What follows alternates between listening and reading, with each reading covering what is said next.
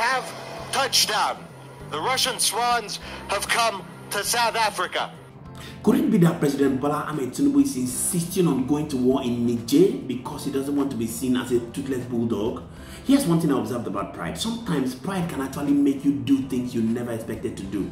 Because if you put your ears to the ground, you'll find out that most opinion leaders, the Senate, and even citizens of Niger has come out to say, we do not want a war. We must use diplomacy to solve this war. But no, Bola Ahmed Tinubu and ECOWAS is hell-bent on going to war. Now, here's what he must know. The truth of the matter is that the military junta in Niger is not just being supported by Mali and Burkina Faso. It is no longer rumor that the president of Russia is actually supporting them, as he has actually gone ahead to support Mali and Burkina Faso. Now, to prove this to you, I'm going to be showing you the fighter jets of Russia that has actually landed in South Africa. Now, if you check through the map of Africa, you'll find out that the truth is South Africa is not actually very close to Niger, but the fighter jets of Russia has landed in South Africa. What does that mean? It means that just in case ECOWAS decide to invade Niger, they will be within the continent to respond immediately. I'm going to be showing you that video, but before I do that, I'd love you to listen to one of the very strong opinion leaders, in person of Pastor David Ibiyeomie, the pastor of Salvation Ministries, where he has gone ahead to warn Tinubu and the ECOWAS, telling them that going for war will not be the best option. Now, for those of you who may have not experienced the war, he went ahead to share his ordeal and the experience he had during the Nigerian Civil War. You want to sit back and listen to details of this video, as I'll be back to wrap up the video. Do well to hit the comment section and give us a like as a means of courtesy to the producers of this content, and I'm going to be continually here to serve you. My name is Moses and this is Think Tank TV. When my grandmother was alive during the Civil War, we were small. I can still remember. So a military man would come. All of you who say want to go to war, they didn't go to war. That's why they say the war. If you saw war, you will never talk war. You see all these people are talking war? No. Do you see anybody from the East say war? No.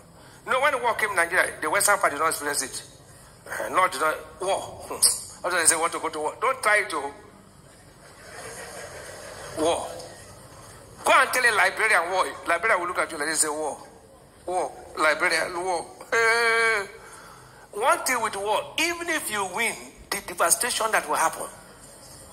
Don't try to. We have too many problems. So my grandmother, she was old. During Civil War, soldiers used to come and capture women. Don't know, war is a very dirty thing. A soldier will just carry a woman that did not marry by force. People don't know war.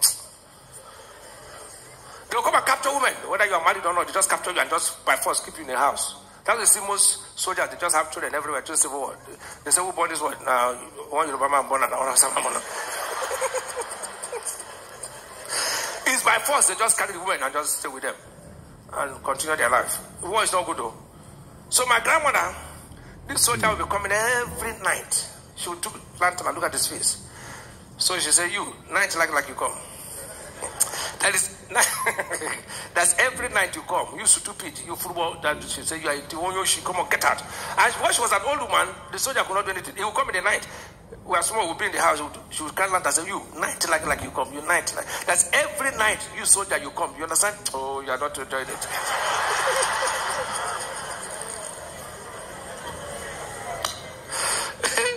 I mean, nobody should think war. I'm hearing some people think of war. Let their children go and fight. They keep their, nobody should think of war. It's not the answer. War is not good though. If you know why people are talking war, somebody in Lagos can be saying, I want to fight. If you were born in the East during the Civil War, you will never talk of war. They carried my father to Igbo land. My mother moved to the whole family was scattered. So, we were somewhere. My father was in Igbo land. My mother were somewhere. War. They did there, they say war because you don't see war. Thank you. If you try it in Nigeria, you see it not. Wow. You know, if you buy tomatoes again, no. Don't try it. Don't what? There's a better way to solve problems, not war. ECOWAS went to Liberia. Most of our Nigerian soldiers died. Already Putin on the one now. We know Putin now. You know. Already Putin is warning them. See, they went to Syria. Today Americans have not survived. Syrian man has been there for how many years now? you know, Azad or whatever I call him. They were to push him out. He's still there today. Look, Putin, Nakaka Indrigo. Ain't like trouble. He's born with trouble. Allow him. Already he has one. Please don't try to go and solve that problem with another wisdom. David fought, Solomon did not fight. Please take wisdom. We won't go fight. Fight where? When they throw you one, boom.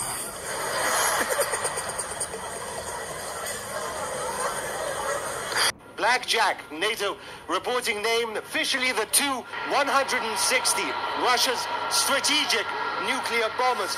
This is the furthest south that they have ever been. We're closer to Antarctica than we are to Russia at this point. Now, ordinarily, a nuclear bomber doesn't make the most welcome guest, but this is a symbol of trust between Russia and South Africa. Now, you can love them or you can hate them, but this is a majestic aircraft. The world's heaviest supersonic military aircraft. This thing weighs in at almost 300 tons, capable of staying in the air for an entire day. We all have different definitions of what it is to be a friend, but if you're comfortable inviting a supersonic nuclear bomber for a visit, you're pretty good friends. We're going to go meet the pilots. They're pretty tired. This has been a long journey, but the press and these aircraft have caused, of course, quite a stir here. Dozens and dozens of journalists come to see the site. The press are very eager to talk to them. There's been a sense of novelty, like entering uncharted waters, but I think we'll get to explore this part of the world too. We've seen a whole lot of various scenery. Our Earth is enormous, but for the most part we've been flying over the ocean.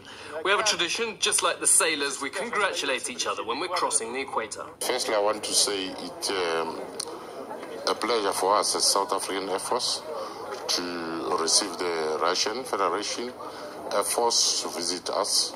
Of course, the conditions of the Air Force Base waterproof in terms of the length of the runway, we made our planning and we are sure that the two bombers will be able to land and be nicely accommodated here. The Russian side has been very, very careful to keep any and all politics out of this visit and its statements. But come on, we can read between the lines. Vladimir Putin is hosting dozens and dozens of African leaders. The world is changing, and Russia's message is clear. It's back in Africa.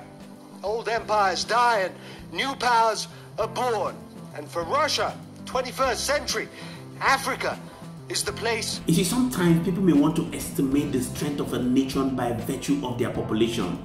But go check through history. When the US actually invaded Iraq, they thought that this war was going to be lasting for just a few weeks, but it ended up lasting for even above a decade. Please do me a favor, do want to hit the like button and share this video. I want to believe that either directly or by proxy, President Bola Ahmed Tinubu and some of his allies may stumble on this message and actually do well to take the right decision. Also do well to go to the comment section. I really want to know what your thought is about the current happenings in Africa. Do well to also hit the subscribe button if you're new to our station, and we're going to be continually here to serve you. Thank you so much for joining us, all our viewers and returning subscribers. We do not take it lightly. My name is Moses and this is Think Tank TV. Bye for now.